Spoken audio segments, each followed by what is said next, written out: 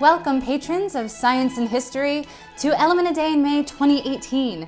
I am Jessie Hendricks for Everyday Science, and our 31 Elements in 31 Days starts here in my study for a week of elements named after real historical persons. Today's element, Samarium, element 62, used in high-performance magnets, cancer treatment, and nuclear reactors, was the first element to be named after a person, but it's a more complex story than you'd think. Samarium, as happens with many elements, was named after the mineral it was discovered in called samarskite. But that mineral was named after a Russian mine official named Vasily Evgrafovich Samarsky-Birkovets. Na zdrowie. Samarsky wasn't a scientist. He wasn't even a miner who discovered the mineral. He was the official to give access to the mineral for analysis. So the brother of the man who originally described the mineral back in 1839 recommended the mineral be named after this official.